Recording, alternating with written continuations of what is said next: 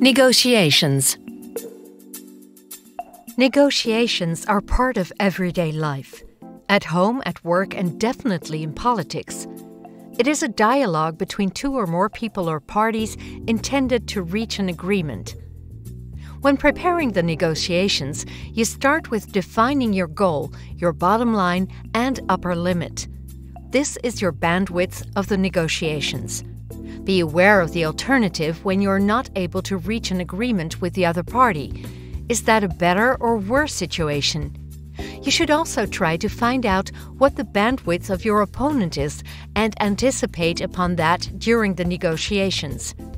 You then choose your negotiation strategy.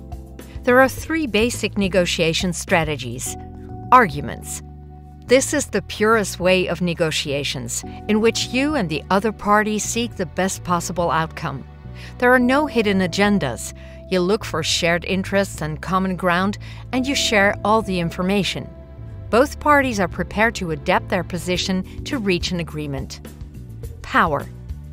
In this negotiation style, you use all your power to force the other party to agree with your proposal. You put pressure, you threat, and you play it hard. Obviously, the stronger your own position, the likelier that this style will result in the desired outcome. Exchange. If you give me this, I'll give you that. In negotiations based on exchange, you gain insight in what the other party's true interests are. You assess what you can offer and what you can get in exchange. But do not exchange at all costs. Some values are non-negotiable.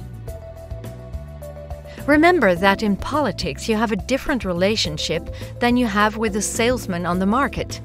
In the latter, you might threaten to walk away when you think the price is too high. In politics, you will be in a meeting again the next week with the same party negotiating about another important topic. So be tough on the content and soft on the relationship.